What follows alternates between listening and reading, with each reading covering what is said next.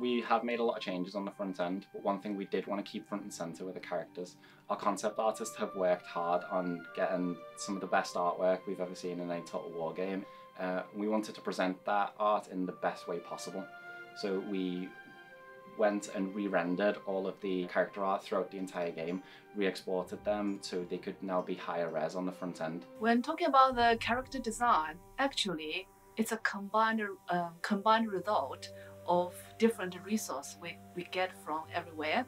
So firstly, we check out Wikipedia and also the fiction of Romance of Three Kingdoms to get a general personality and the general appearance of a character.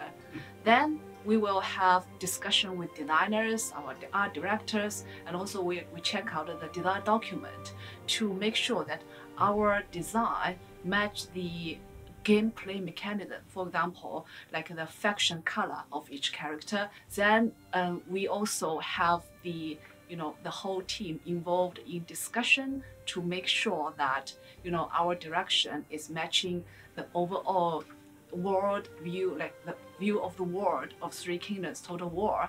And finally, we also check out a lot of trendy visual entertainment production of Three Kingdoms to make sure that we design some character that is not going too far away from general people's opinion, but also somehow keep our own uniqueness. When we were looking at the front end, one of the first things we noticed is the characters aren't to the highest possible quality that they could have been. Because when we get the character art for Photoshop files from our concept artists, we see them in like the highest res possible where they've just freshly been drawn and they look crisp and sweet. But when they got in game, they were looking not as crisp in the kind of facial features. The concept art team have put like quite a lot of detail into like all the areas, the face, the eyes, the clothes, the wrinkles, kind of all over, that like when we saw the two characters next to each other, like the old res characters and the new res characters, there was a stark difference between both of them.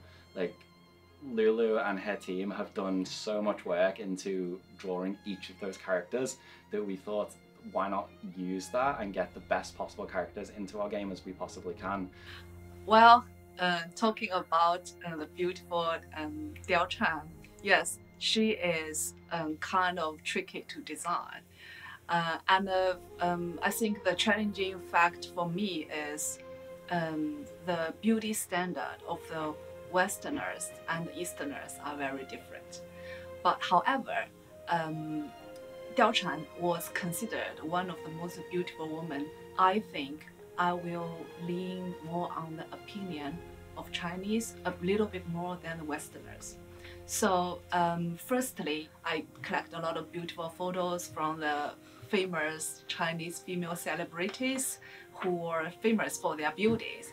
And also I collect all the different versions of Diaochan from different movies and TVs. And then I also inquire a lot of my Chinese friend and Chinese colleague and ask them about the opinion about Diaochan. So I made a conclusion that actually they would like to portray Diaochan as a pure, innocent, a beauty young woman instead of being too sexy and too, outgoing. When we get characters from the concept art team, we have to look at them and see if they'll actually fit within our UI restrictions.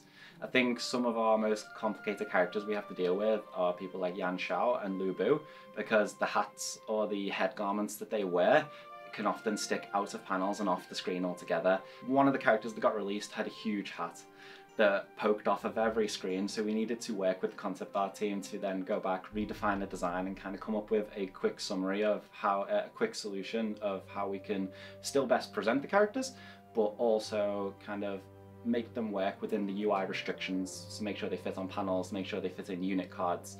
Characters appear in so many different places in our game that there are so many restrictions on how tall things can be, how they have to be rendered, how we have to kind of export characters, that yeah, we work really closely with the concept art team to try and refine where limits can be, where they can, because obviously the Chinese characters in our game all have very unique outfits, very unique armors, head garments, everything.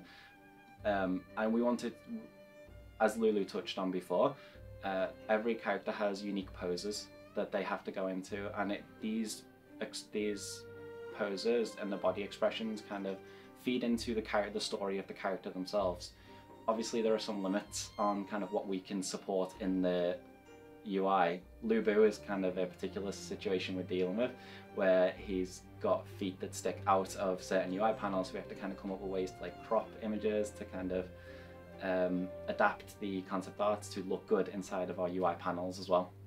In terms of the design, the last important thing is also we ref a lot of trendy Three Kingdom visual entertainment production to make sure that our design is not going too far away to the acceptance of the general population, but also maintain our own uniqueness for the Total War Three Kingdom universe.